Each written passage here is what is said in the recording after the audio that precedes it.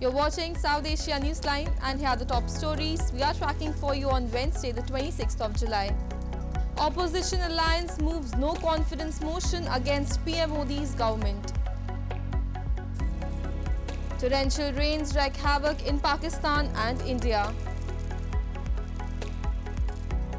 And local bodies in Nepal ace craft of managing waste and earn money.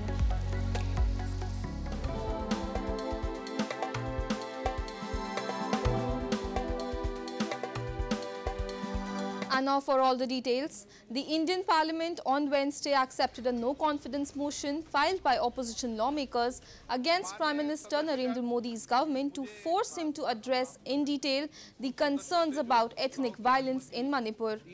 However, the BJP government enjoys the support of at least 332 lawmakers and faced no threat from the trust vote. The opposition India Alliance has argued while they are aware about the numbers, a no-trust motion will compel the Prime Minister to make a statement in the Parliament. और हम बार-बार प्रधानमंत्री मोदी जी को कहना चाहते हैं कि सदन के बाहर नहीं, सदन के अंदर आकर देश को संबोधित करें, क्योंकि ये बात सिर्फ अब मणिपुर की नहीं रह गई है, ये बात दूसरे प्रदेशों में फैल रही है। राष्ट्रीय सुरक्षा और देश की अखंडता के हित में प्रधानमंत्री मोदी जी को सदन के अंदर आकर देश को संबोधित करना चाहिए। The parliamentary business has been paralyzed since the beginning of monsoon session, as opposition has been adamant over their demand for PM Modi's statement on Manipur. The government has said it is ready to hold discussion and has offered a statement from Home Minister Amit Shah saying internal security is his ministry's responsibility. PM Modi had not commented in public about the violence until last week, when a video showing two women being paraded naked and molested by a mob in Manipur surfaced. India's Defence Minister Rajnath Singh on Wednesday warned Pakistan of a stern reply by Indian armed forces if the country's interests are undermined by Islamabad. The Defence Minister, who led the country in a sombre commemoration event of the Kargil Victory Day, said that India was capable of crossing the line of control during the 1999 Indo-Pak war, but refrained due to its commitment for peace and international laws.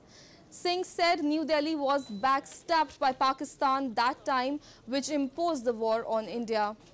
He said India will go to any extreme to maintain its dignity and honor, and if the need arises, can also cross the LOC to take action inside the enemy's territory.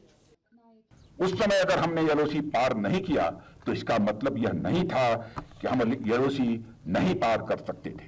हम LOC पार कर सकते थे और हम LOC पार कर सकते हैं, और जरूरत पड़ी तो भविष्य में एलओसी हम पार करेंगे।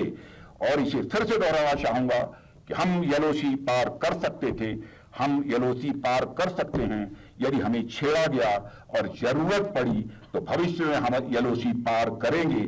इसका मैं देशवासियों को अपनी तरफ से विश्वास दिलाना चाहता हूं।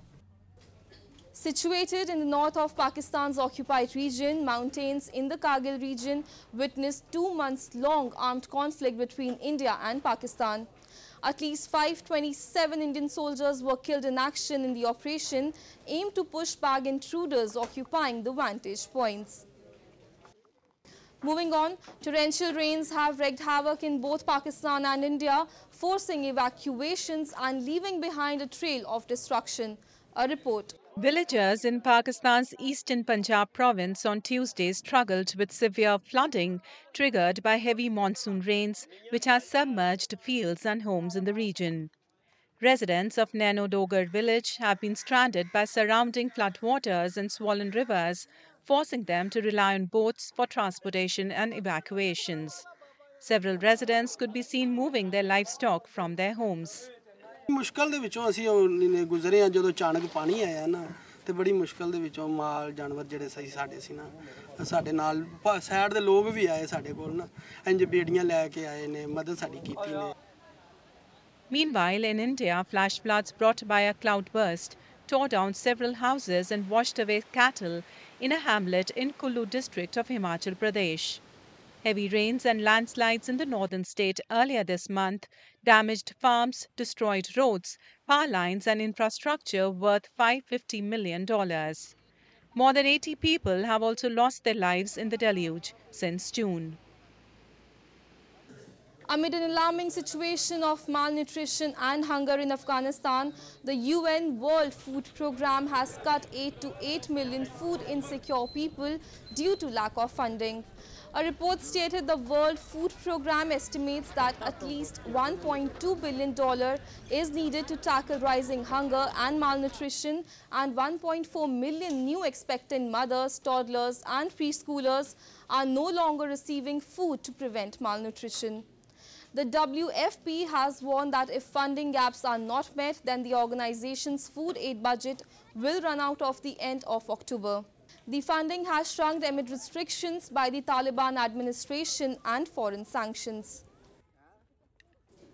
Moving on, S&P Global Ratings has lowered Bangladesh's long-term rating outlook to negative from stable, citing risks the country's external liquidity position could deteriorate in the next year, while foreign exchange reserves remain under pressure. Bangladesh's GDP growth fell to 6.03% in the financial year that ended in June 2023. The South Asian nation is struggling to pay for imported fuel because of a dollar shortage, and its dollar reserves have shrunk by more than a third to stand at $29.85 billion. Bangladesh needs favorable trade and financial flows to stabilize its external settings in the next 12 months, the agency said. The country of nearly 117 million people have already had to secure a $4.7 billion IMF loan this year. And the Sri Lanka Navy has arrested 9 Indian fishermen and seized their 2 trawlers for allegedly breaching the International Maritime Boundary Line and illegally fishing in the island's northern waters.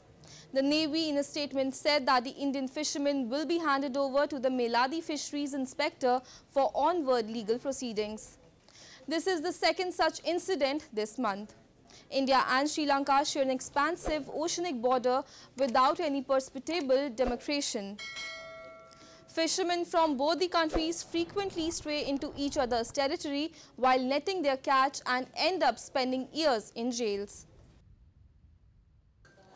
The municipality bodies in Nepal's 2 districts have aced the craft of managing waste and earn money out of it by selling it for reuse.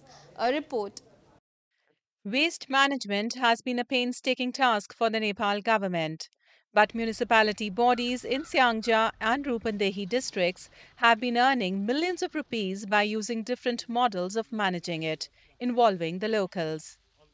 Residents in Whaling municipalities segregate their daily waste into degradable, non-degradable and glasses.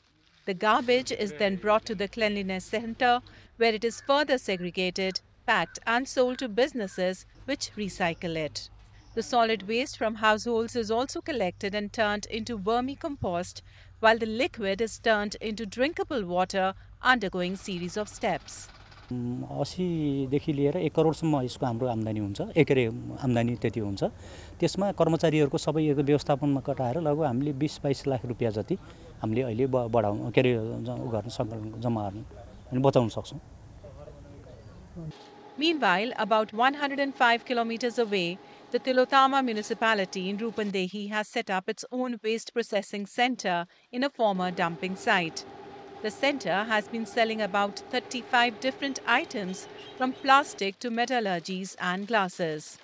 Price for these items vary from Rs 2 to 500 per kilogram depending on the type and nature of the item.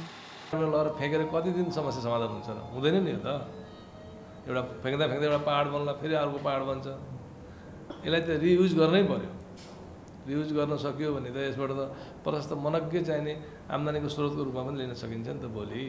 अहिले त हामीले यो फोरबाट हुने आम्दानीलाई हामीले फ्याँकिरा छौं. फोरलाई त मोर बनाउन सकिन्छ. हरेक फोर चाहिने त्यसमा चाहिने के छ रियुज हुन्छ, पुनः प्रयोग हुन्छ जे पनि पुनः प्रयोग हुन्छ.